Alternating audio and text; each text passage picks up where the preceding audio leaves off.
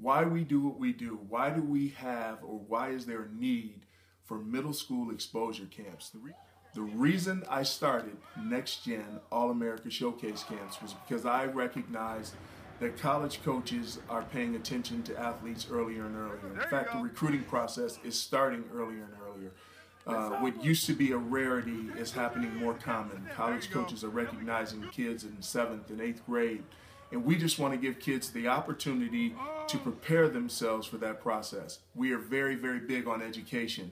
And we believe that if you go through this process when you're younger and it doesn't count as much, when it does count when you're older, you'll be better prepared for it. That's why we do what we do.